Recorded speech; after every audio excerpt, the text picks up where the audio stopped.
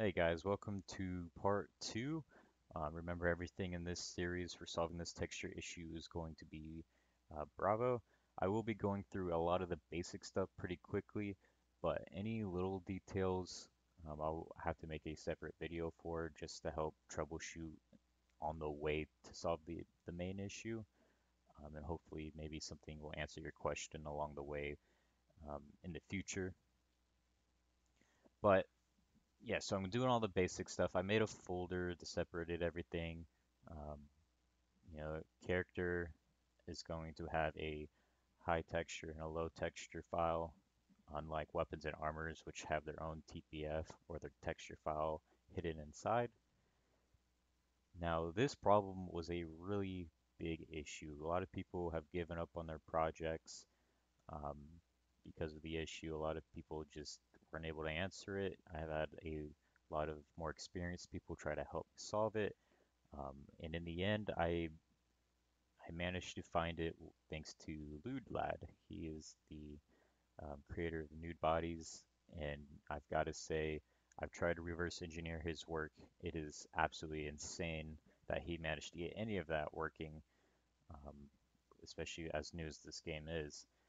And he gave me an idea and I tried it. It didn't work, but based on all the context clues I was seeing, all the errors I was seeing, the results of everything that I've done, and trust me, I've done a million tests and I kept asking questions, and I felt like I was irritating people on Discord because I don't know, people seem to be very impatient, but it led me to an idea, and the idea led me to the solution to this problem, where the body textures are bleeding over onto the new mesh, or mesh one textures are bleeding into text or to into mesh two, and we didn't want that.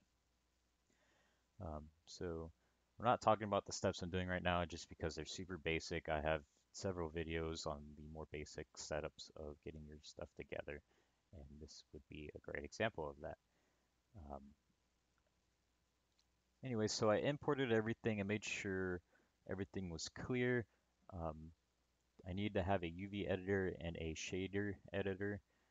And I guess technically you don't need to load the image in, but I would like to have a visual, and we'll also have a video on how to load it in. And so that's what I'm going to do. Some things first off. So because I need to check that the body mesh or the body texture isn't going into the eyeballs, I have to actually separate the body from all the hair and stuff. You see how I have everything joined into one piece, and then I have the eyeballs joined in one piece, but I actually need the body and everything else separated because, I have to test the textures. If you don't separate them, I will show you what the result is. So let's go ahead and load in um, a texture file. It's the wrong texture file, but it is still an example. I accidentally put the metallic in, but it won't make a difference. So we need to go into edit mode. So you can do tab, or you can go into the thing up there. So I went into edit mode and then I selected all. And you can see how everything is going way bigger than the UV map. And that's because I have hair selected. Like the game doesn't know where the fuck I'm pulling the hair from because these textures don't exist. There's no room on the UV map for these textures. It just makes no sense. So I went ahead and I separated everything, and it added a lot of objects, um, and that's just not going to work for us.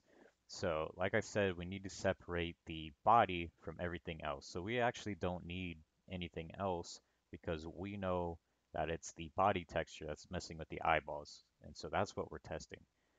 So I'm going to scroll all the way down and I'm going to highlight everything that isn't body and I'm going to join it together.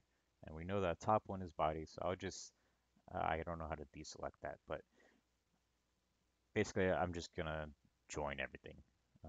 I'll skip ahead for you. Cool. Now we have three objects. We have the body, we have the eyes, and we have everything else. So now if I select all, everything will be within um, within this file. But we also got to remember, uh, yeah, this is where I realized I was like, what the fuck is wrong with this shit? Um, but you also got to remember to do UV flips and stuff like that, which I will get to in a minute. At this point, I was just realizing, wow, I just completely uploaded the wrong file, and I'm gonna go ahead and skip ahead and put the right file in. So when we click open on the UV editor, we gotta find the file that it's located. Here's this one, and remember in the node editor, you do Shift A, and you can add a.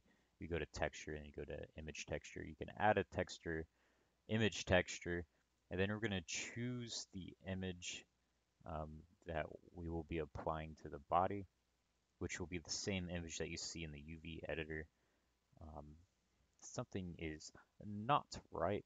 Let's try and figure out what is going on. So I don't think I had the body selected. So I don't need the hair. So I need the body, but there is no node. So I'm going to open up nodes. And I'm going to do Shift A, texture, image texture, drop that in there, and we're going to open up um, the correct file. So go to the texture file, find the new PNG, because remember, we can't get DDS to work. Bam. But now it's not on correctly, and we got to do the UV flip. So let's go ahead and do that real quick. Um, we got to go in edit mode so we can see everything. We can do Control A or Shift A. I don't remember off the top of my head what it was. It's all muscle memory. We're going to mirror Y, and then we can go back into object mode and see that everything lines up again, which is perfect. Um, Something about S and D just flips the UVs. And now we're ready for step 3.